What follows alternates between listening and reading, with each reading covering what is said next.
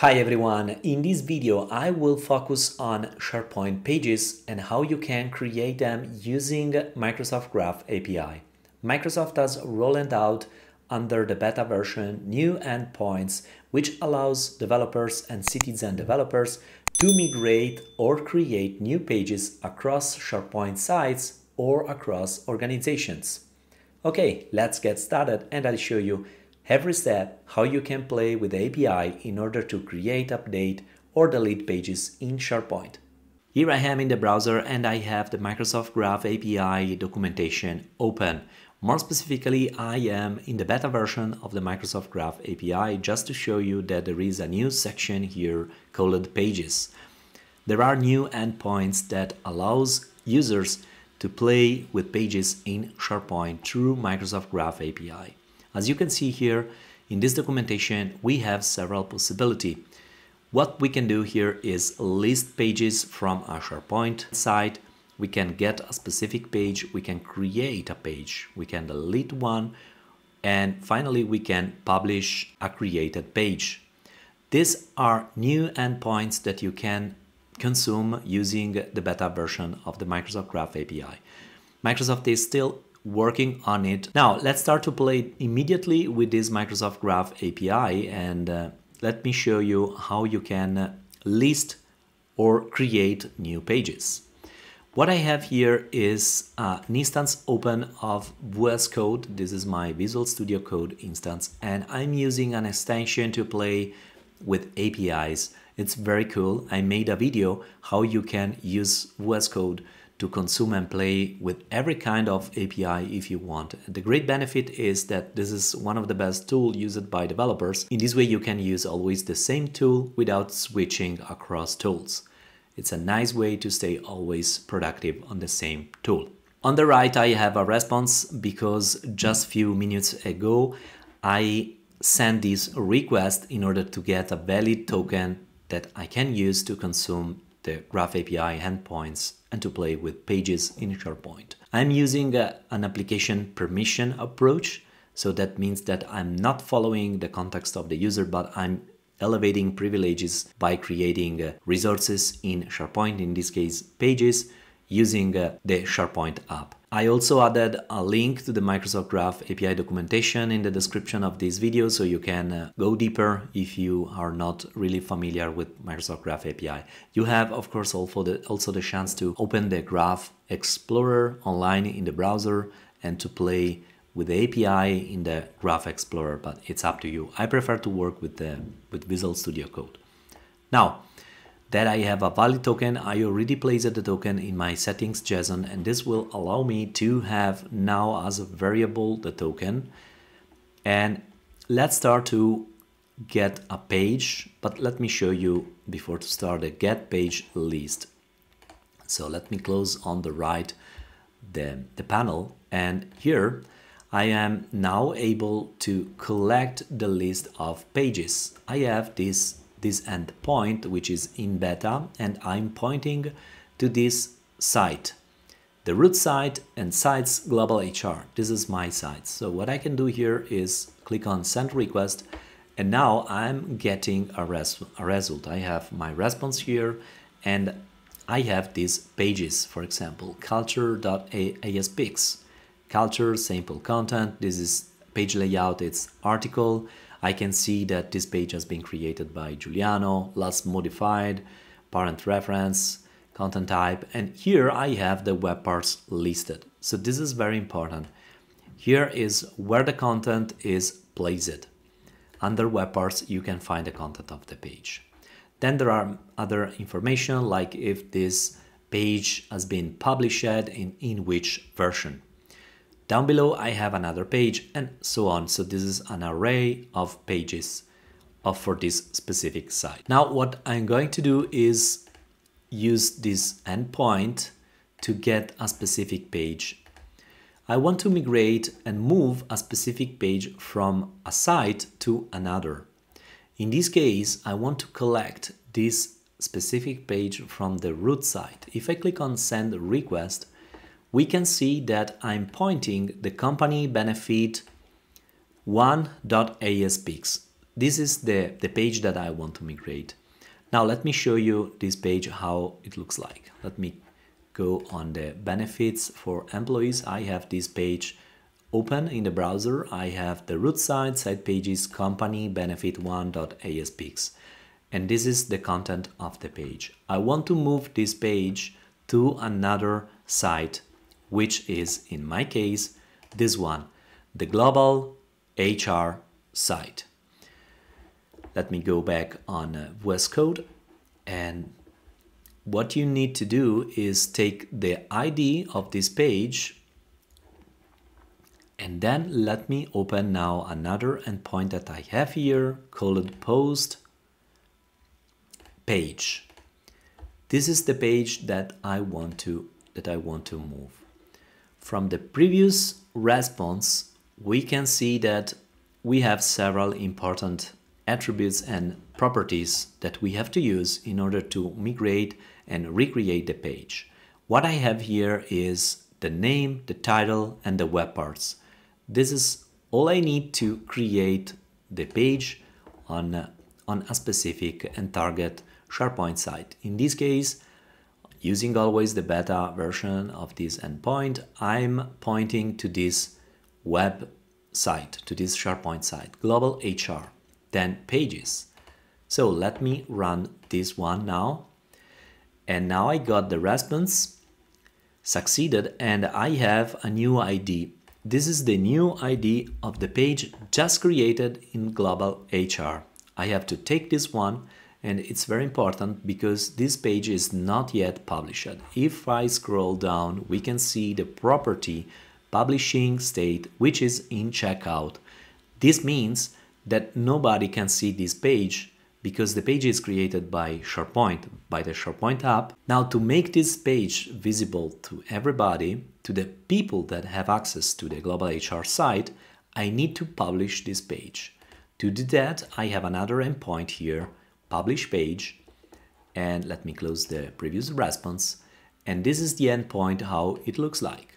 Now I have to change the ID of the page because this is a previous test. And I added now the current ID of the page created under global HR. Now, using in the end of this endpoint publish, I'm going to publish now this page. I don't need to add a payload in the body of my post request. You can keep it as is. And now I have an HTTP 204, no content, but it has succeeded. Now if I open the browser and if I make a refresh of this page, Global HR, under Site Pages, I can see the new page, Company Benefit 1, just created about 1 minute ago. If I open the page, we can see the content of the page, exactly how it was at the beginning. So I migrated this page in another site. This is a very smoothly and fast way to move pages, especially if you have a lot of pages to move across sites or across SharePoint tenants. Now let me show you another scenario using Power Automate or Logic Apps. I am back in the site pages of the Global HR. I'm going to remove the company benefit page just created consuming the Microsoft Graph API because I'm going to recreate the same page but using Power Automate. I have here another instance of the browser open. I'm going to edit a flow that I just created. I will run this manually and I have created 3 variables because I'm going to use an application permission approach to consume the Graph API.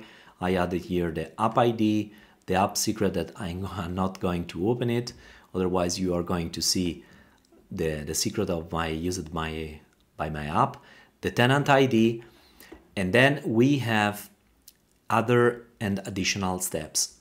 Before to go deeper in this step, just a quick view of the application permission and the app registered in my Active Directory. So I'm going to open now the portal.azure.com using my admin of my tenant.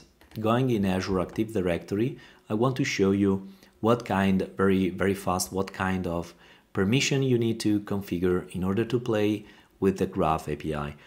So I created here an app under app registration in my Active Directory called POC, Proof of Concept, and I defined a secret here, and under API permission you can see several Microsoft Graph API permission that I added.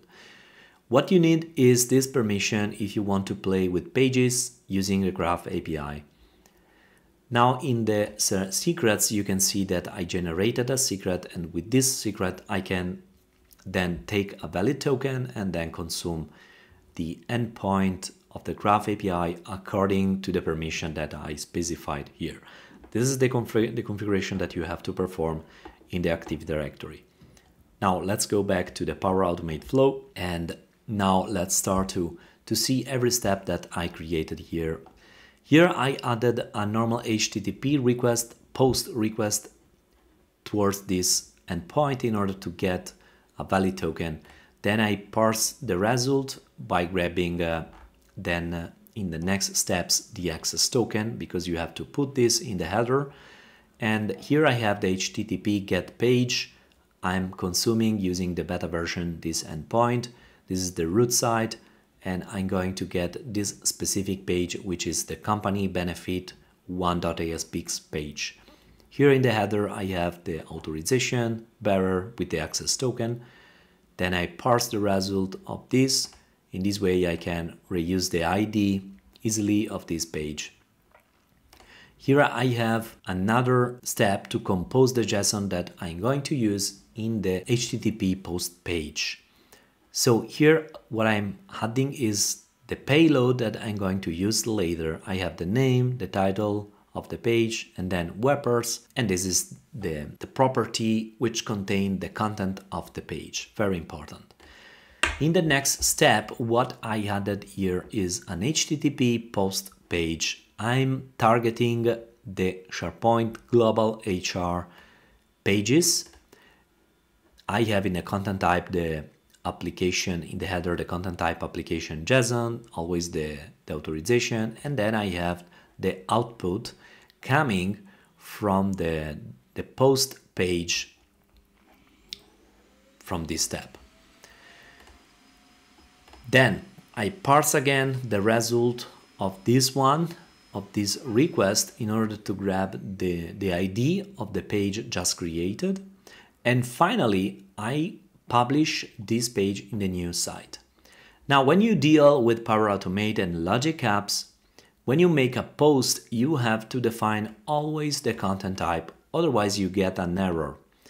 This endpoint doesn't expect to have a payload in the body, but to avoid this issue in Power Automate, or to work with Power Automate and Logic App, you have to put this in the header, content type, application JSON, even if you don't have any payload in the body. But what you have to do is place the curly brackets in the body, so you are going to pass basically an empty JSON payload in the body. In this way, in Power Automate and in Logic Apps, this request will be processed and the Graph API will give you a response. Now I'm going to test this Power Automate flow by clicking on Test, Manually Test, and Run Flow. Let me click on Done, and let's wait the flow perform every step. Here we go, it's completed. This means that if I open my SharePoint site and if I jump in Global HR, I previously deleted the page created with Visual Studio Code consuming the Graph API, but if I make a refresh, I will see right now, a few seconds ago, the page created using Power Automate.